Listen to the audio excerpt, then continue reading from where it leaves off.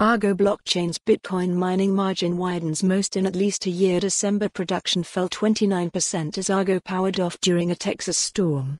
Join the most important conversation in crypto and Web3 taking place in Austin, Texas, April the 26th to the 28th. Secure your seat. Join the most important conversation in crypto and Web3 taking place in Austin, Texas, April the 26th to the 28th. Secure your seat. Argo blockchain, ARBK's Bitcoin mining margin widened in December by the most in at least a year, increasing to 48%, the London-based company said in a filing to the London Stock Exchange. The margin, a measure of profitability that isn't defined by international accounting standards and whose calculation may vary across companies, had sunk to as low as 20% in August from a 2022 high of 75% in April. Argo's production fell 29% to 147 Bitcoin, BTC, for revenue of $2.49 million as the miner shut down operations during a storm in Texas.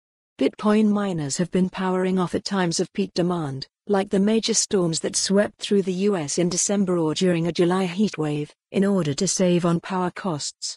Some, like Riot Blockchain, RIOT, have been able to sell the power back to the grid. The miner has been adversely affected by rising energy prices globally as it lacks a fixed-rate power purchasing agreement for its megasite in Texas, called Helios.